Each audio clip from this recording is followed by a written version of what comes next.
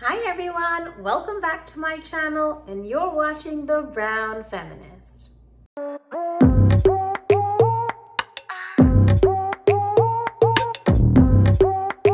Now in today's video, I want to answer a question that I have been asked by many of you, and that is, what exactly is a CRO? That word keeps coming up again and again when you are searching for jobs in clinical research, in the job descriptions, organization descriptions, different videos. And it's true, there is actually a lot of this jargon that is in any kind of industry, especially in clinical research, where people just throw out words like CRO and ECDs and REVs, and we don't always know what we're talking about or what we're hearing because we are new to the industry and we just haven't had an exposure to that term. So don't worry, I've been right where you are and I completely get it. So in today's video, I'm going to be telling you what exactly a CRO or a contract research organization is in the context of clinical research. Without further ado, let's get into it. Now, as you know, whenever we're kind of discovering new drugs or new kind of systems of doing treatments on patients with various diseases, a lot of that research happens from the pharmaceutical industries. Now, lots of pharmaceutical industries have all of these kind of laboratories where they kind of cook up different kinds of experimental drugs or investigational drugs where we don't really know if it works in humans, but they've done some work, maybe within the lab, within tissue culture, they've done some animal models, they've published. So there is a lot of hope that it's going to work. At least it's worked maybe in the animal models, but now it's time to test the drug and bring it to the market. Now, this is huge as an industry and it takes a lot of time to do it, and it's a really good example of where the bench kind of comes to the bedside. So we're discovering things in the wet lab on the bench work that the scientists are doing, but it eventually needs to come into the clinical world.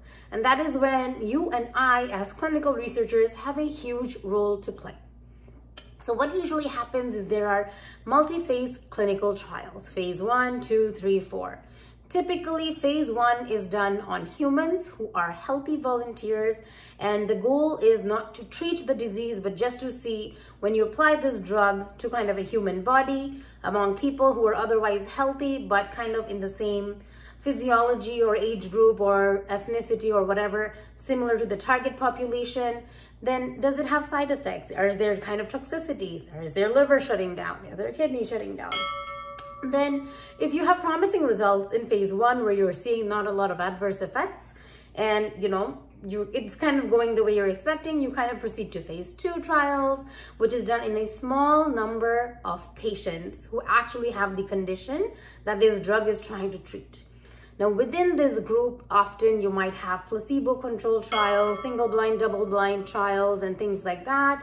We'll go into those definitions another day. But for now, let's just understand that it goes through multiple phases of trials in a small population, large population, and the eventual goal is to bring this drug to the market so it can be accepted as a treatment for certain diseases. And then it'll be available in pharmacies and doctors will learn about it and will prescribe them to patients. So that's kind of the goal of like a pharma company when they're developing a drug, right? Now, where do we come in? Of course, whenever they have to do testing on humans, it's not really in the scope of a typical pharma company to take that on, because pharma companies don't necessarily specialize in doing clinical research on human subjects and patients, because when you're treating a patient with this drug, you can't just like take a patient who's like really sick, maybe has like, I don't know, kidney failure or cancer or something, and then put them in a pharmaceutical company lab and go like, here's one thing to treat you. These patients might have other medical needs. They might be like in a hospital bed. They might be like paralyzed and so many other things. Many different medical needs and comorbidities. So the pharma companies are usually more focused on developing the drug, doing the back-end R&D, and then eventually focusing on the marketing, the manufacturing of the drug in large doses, and kind of like other decisions, right? So this part, they usually outsource it. And who will they give it to? That's where we come in. They give it to CROs, which are contract research organizations, which means these are organizations or institutions who are willing to take on that responsibility. So they will take on a pharma-sponsored trial where the pharmaceutical company is kind of providing the study protocol, They're designing the study, they're giving you the money to conduct the study, they'll tell you what needs to be reported, what kind of, things they're expecting to improve or not improve, how to kind of monitor for side effects, and all of that will come from them. But you are kind of in a position to run this study because you specialize in something to do with human healthcare. Maybe you're a physician, maybe you're in a hospital, maybe you're a research organization. So you have a niche expertise. So therefore, the pharma company is coming to you and outsourcing that clinical, that phase of that clinical trial. So what is a CRO? A CRO can be various different kinds of organizations. There can be clinics which are recognized as CROs because they have kind of fulfilled all the requirement. There can be hospitals that are CROs. There can be various other kind of medical leaning, like community centers, community care clinics and things like that, which can act as a CRO. Hospital research institutes can act as CROs. So right now I am working for a hospital, and the hospital has its own research institute. And within that research institute, there are certain physician scientists and clinician scientists who have accepted a contract with pharmaceutical companies, and we are therefore acting as a CRO. Now, in order to be a CRO, they really prefer, and it's also kind of the law, that you have certain things in place. For example, if they're gonna send you over medication from this pharmaceutical company, you need to have a pharmacist on site to store it, to prepare the medication, to check the dosage, to deliver it in a timely manner, to know how, is this medication stable? What's the route of medication? Is it oral? Is it through IV? Is it on the skin? Is it topical? What is it? How does it go in? And all of that. The place that acts as a CRO, if it's especially a kind of interventional drug, which is high risk or going into your body, should have healthcare people, nurses, physicians, nurse practitioners, all of them, to kind of be able to handle any side effects that are happening, right? So you need to have a full-on setup. What if your patient starts coding? What if your patient has an anaphylactic reaction? So you need to have kind of the medical setting. You also need to have a research ethics board in your institution who will make sure that these are ethically aligned, and they will advocate for the rights of the patient, the human subjects who are recruited into the trial, and all of that. So there's a lot of different requirements. And if you meet all these requirements, you can partner with pharma. In that case, what happens is one person, who's usually the PI, the principal investigator, is kind of the lead person at that site. So a CRO, which is the research organization, from the perspective of a pharmaceutical company, is considered one site. Now, a drug usually doesn't function only through one site. For example, if you're discovering a new drug, you obviously want to see, is it working in patients in Canada? Is it working in patients in the US? Is it working in patients in India? Is it working in patients in China? You don't just want to do in that one city, in that one population, maybe just on Caucasians, this drug has worked, therefore I'm going to bring it to market. No. They want to have a variety of sites. They want to pool in the data and show ethnic and other homogeneity of data across various regions and things like that, right? They want to make sure no matter where the study was conducted, we pulled the data in and it still showed low side effect and high efficacy, that it's working. That will help them move forward to the next phase of the trial. So that's where we come in as the CRO. Now at the CRO, like I was saying, usually a physician or a clinician scientist acts as the principal investigator. There can be other junior physicians or scientists who will act as the sub-investigators. Then there is clinical research staff. Now, depending on how elaborate the clinical trial is at that site, or how many clinical trials with different pharma companies are being run at the site, there might be 1, 2, 5, 10 or more clinical staff. Now, you might have a clinical research manager, clinical trial coordinator, research associate, lots of different roles, down to clinical research assistants. And that's basically how a CRO works. So it is a CRO and the PI's responsibility to make sure the medical, clinical, ethical obligations, as well as any kind of regulatory obligations towards Health Canada or FDA are being met. They are being informed of anything that's going wrong in the study, but they also have to keep informing the pharma company, because end of the day, the pharma company are outsourcing this to you, and they need to know if anything has messed up or anything has gone wrong or anything didn't turn out the way that they had hoped it would or they had expected it would, so that they can also go back to their lab and maybe modify things for the next stage.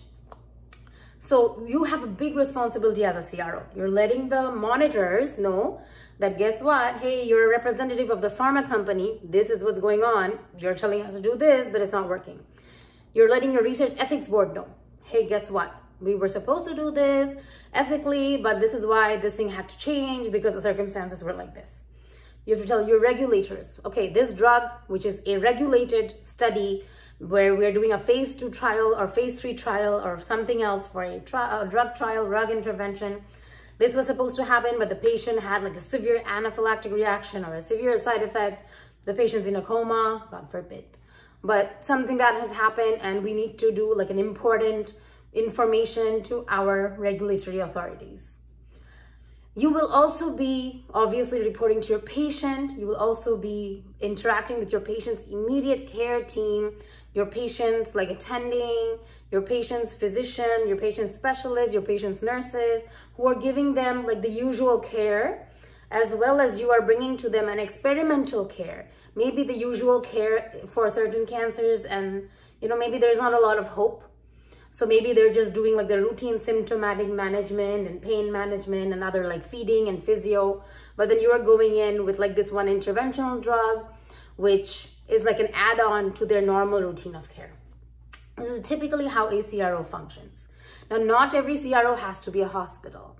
If it is, there's certain benefits to it for sure, because you have the capacity to screen from your inpatient population.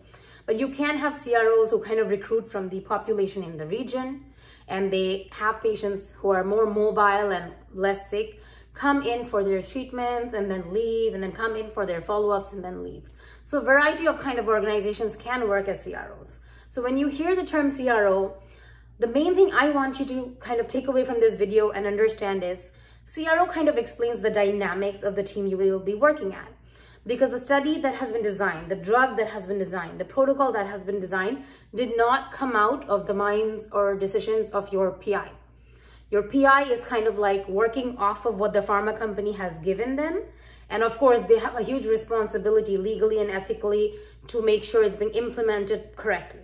And they're helping in like selecting the patients and screening them and kind of recommending you like, hey, you're my trial coordinator. I think this patient would be a good candidate, and so on.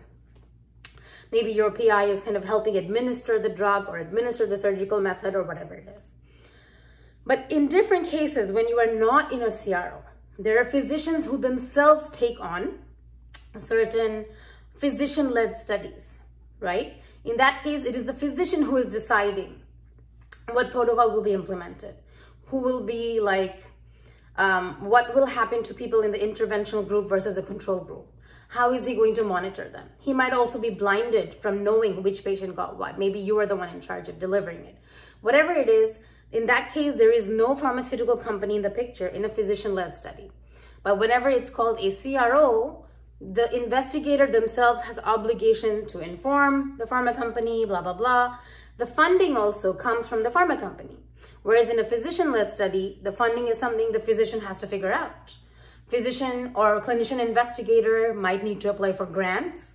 They might need to get internal money from the hospital. They might need to find like various kinds of research funding to be able to conduct this. Whereas in a CRO, your funding and every kind of involved costs are coming in from the pharmaceutical company, because it's a for-profit business that's outsourcing this part of the study to your CRO. So these are like really very different environments. I have so far worked in both kind of environments, and they're interesting in different ways.